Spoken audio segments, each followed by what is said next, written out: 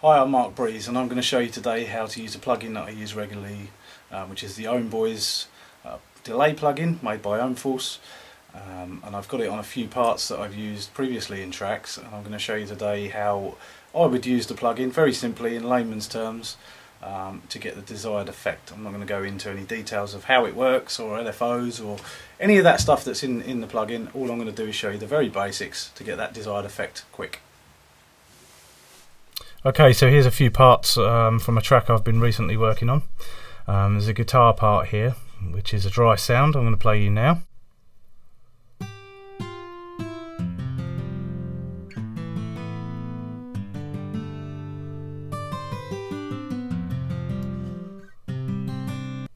So a very dry sound there, and I've got the plugin set on the channel here in the first rack.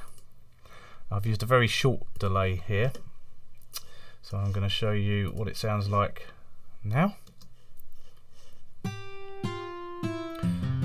That's the plugin off, and that's the plugin on.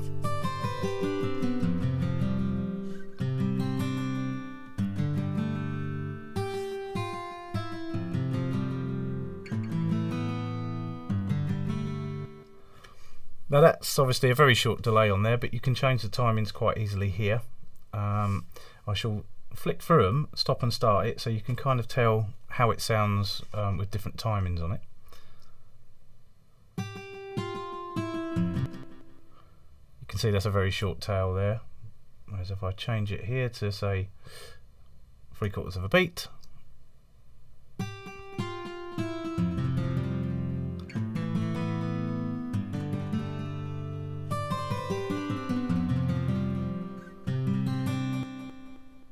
that's a slightly longer tail off. And here I use the frequency quite a lot to determine how the delay is going to roll off, whether it be quite thick or thin, depending on the frequency of what the delay tail off will be. So I shall show you, if I turn that up, you'll get a more of a sharper, very thin there. If I pull it back a bit,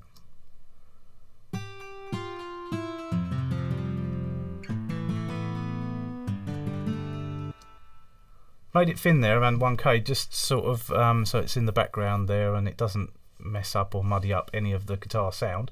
If I pulled that right down into the same sort of frequency of probably where the guitar is, let's try 150.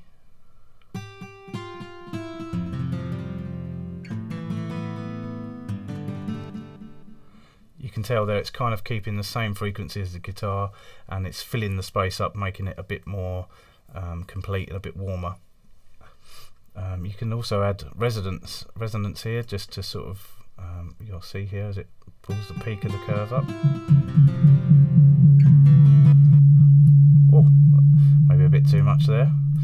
Thin that out.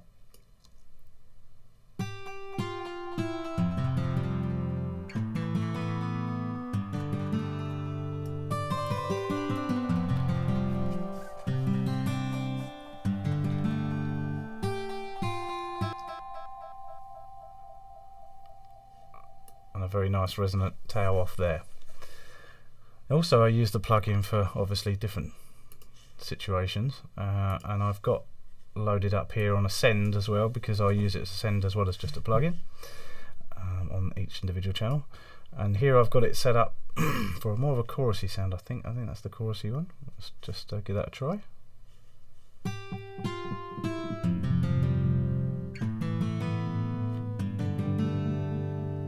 It's actually more of a filtered type delay cut off. In this slot I've probably got it set up for chorusing. So this is what the sound sounds like with it chorused slightly.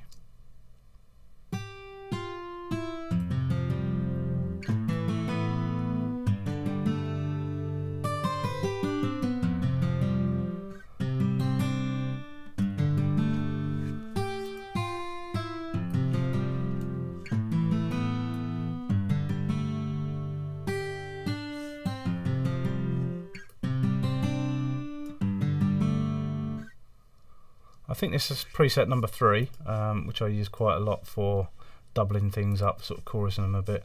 I'll just mute that part and play you a vocal part here, and this is it dry. Listen, hear me, only you can take me.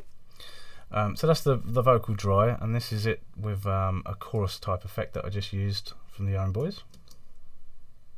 Listen, hear me, only you can take me to heaven. You sent me, so I am at your mercy. You can see it's thickened the sound up straight away, and then when I add it with some filtered delay. Listen, hear me, only you can take me to heaven. You sent me, so I am at your mercy. Very nice. It sounds lovely. I do like that. So here we go. I'm going to show you now on our arpeggiated line how that would sound. I think I've got this set up as a separate plugin. So we're going to go for each one at a time. I think this one I've done as a phaser. So this is the dry arp.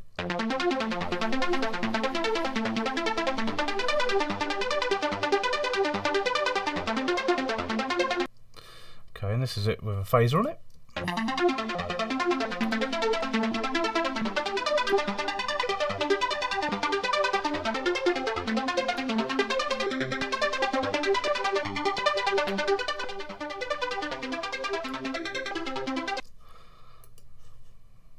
Okay, now I'm going to show you with a delay, even though the audio already has a delay on it. I've put this filtered delay on it now.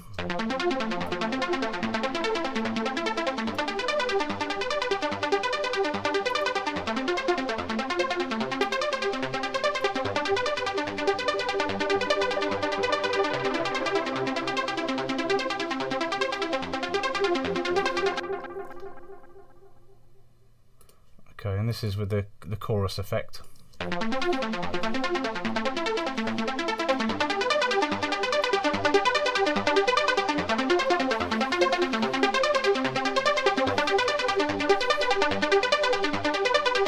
there you go, just very quickly there I showed you why that plugin is easy to use for me. It can give me so many different variations of thickening sounds up from chorusing, or a filtered delay, or a phaser, or just a simple straight delay. It's so easy to use. It's one of the things I just go straight to and load up. It's a great little plugin. So thanks for your time.